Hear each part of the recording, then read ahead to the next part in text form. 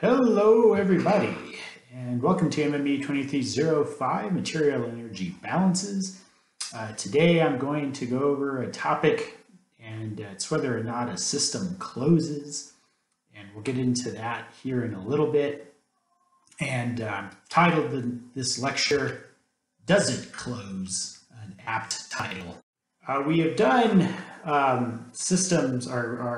we've done energy balance problems. We did one for an electric arc furnace, and we assumed there was no heat left from the system. And we assumed that all the energy generated by these electrodes went into the material, basically, went into the metal to heat it up. And we said this was essentially a closed system. In reality, things are a little bit more complex. When you open these doors, you can have heat loss, and we had a kind of a problem where we tried to figure out the heat loss. And if you don't know what I'm talking about, go look on Blackboard, and there's a problem set along with the solution if you're interested. In reality, though, systems are much more complex. You can have chemical reactions. Here we're combusting methane, and we're having this combustion product, so there's going to be a heat of reaction associated with this. Sometimes we have excess air, that kind of thing. So things are a little bit more complex. And I want to talk about when a system closes. And we say a system closes when the sum of delta H is equal to 0. And to kind of illustrate this, let's go through a problem. There's a little bit of complexities to this one pertaining to the mass balance, and I kind of thought it would be a good idea to show you a slightly more complex material balance than we've done in the past. And I probably will explain it a little bit. So we have this equation where we're reducing iron oxide, the iron oxide or hematite, by adding carbon monoxide. I believe this process is called roasting, and the byproduct of that is CO2 and pure iron. And if you notice, the oxide and the iron are both in the reactive state. That's because the reaction is occurring at 1200 K. So I can read you the problem. All compositions are in volume fraction, and I kind of reiterated that in the problem as well. A reactor has two input streams, hematite at 600 K and a reduction gas of 96% by volume, carbon monoxide, and the balanced carbon dioxide, which enters the reactor at 1300 Kelvin. There are two exit streams, both at 1200 Kelvin, pure iron and another stream of off gas, which is 70% carbon monoxide, and the balance carbon dioxide, and excuse my subscript. Assuming the heat loss for this process is 11 kilojoules per mole of hematite reduced, determine if this system closes. And I've given you a little hint here. We want to first find the number of moles of carbon monoxide entering the furnace. If we look, we haven't done this in a little while. A flow chart is always very nice, and I tend to get away from it sometimes when I do these energy balances, but the flow chart still is an important tool. And I kind of wanted to point out the gas and crystal because we're going to be using the thermodynamic tables to solve this problem. We have 96% carbon monoxide, so that means the rest is carbon dioxide. And then we have this exit stream of 75% carbon monoxide and 25% carbon dioxide. Our hematite's coming in at 600 Kelvin. We don't really have a basis, but we do have something pertaining to mole. And then we have something interesting with this gas composition here. And the equation, this chemical reaction is going on within the furnace. So we have carbon monoxide reacting with hematite, yielding carbon dioxide and iron. And that's coming out at 1200 K. So we have this exit stream both coming out at 1200 K. We don't have much else in the way of information. The other thing we have is that we're having a heat loss of 11,000 joules per mole of hematite produced. Here are the tables that we care about. So we have carbon dioxide, carbon monoxide, and hematite. These are all generated by the altered Freed table that I've placed for everyone on Blackboard, the Excel generator. And I could put the iron table here, but just to kind of save space and kind of reiterate, the heat of formation for iron at 1200 K is 0. It's still the standard state. Iron is a solid at 1200 K. And so we take the heat of formation to be 0. Something that will come back later on in this problem is heat and energy crosses system boundaries in 2 ways. And so this is kind of tying back to one of the first presentations we had on energy balances in this class. And we said heat and work are how energy crosses systems. And so heat, if it's going into the system, it's considered positive. If it's leaving the system, it's considered negative, okay? And work is the opposite, it's vice versa. So if work is being done to the system, it's negative. If it's being done by the system, it's denoted as positive. So don't forget that. Kind of giving it away a little bit, but let's ignore this part right here, I'm sorry. The hint was to first calculate the number of moles of carbon monoxide entering the furnace. And to kind of eliminate what I think is confusing about this particular problem, we have this chemical equation, right? And we're saying that we're dealing with 1 mole of hematite. But this problem also gave us something else. It gave us composition of the input gas stream and the exit gas stream. So that changes things a little bit. So that's why I threw this hint in here to calculate the number of moles of carbon monoxide entering the furnace. And we have to do a material balance, and I'm going to talk about it a little bit more because it's a bit different than the others we've had. Okay, and I will explain it now. We can do a carbon monoxide balance, and so we have 2 sources of information. So we have our chemical equation, and we have our input-output gas compositions. And we also want to note that mole percent equals volume percent. I think sometimes I say at STP, but if it's an ideal gas, mole percent equals volume percent. And I know we're at an elevated temperature, we're not at STP, but mole percent is still going to equal volume percent. So based on this chemical equation, we can say the number of moles of carbon monoxide out equals the number of moles of carbon monoxide in minus 3. And for CO2, since we're doing a carbon monoxide balance, we can also do a CO2 balance. We can say the number of moles of CO2 out equals the number of moles of CO2 in plus 3. And this one's a little bit more straightforward to understand than this statement. But the number of moles of CO2 out, we have 3 moles in the chemical equation. So we know we're generating 3 moles of CO2, okay? But we also had an input gas composition. So we know that 4%,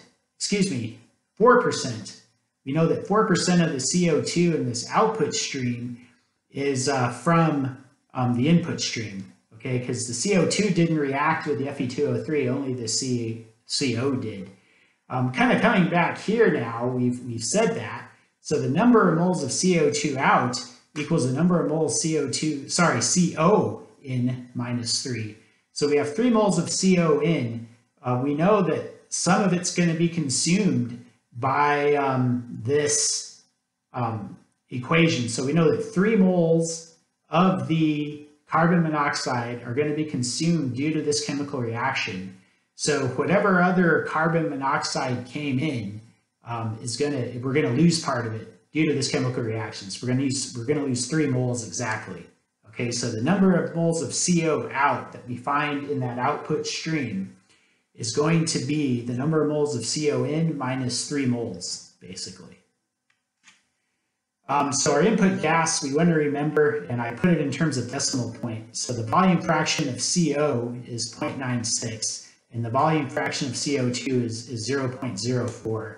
For the output gas, the volume fraction of CO is 0.75, and the volume fraction of CO2 is 0.25. And again, remember, mole fraction equals volume fraction in this case.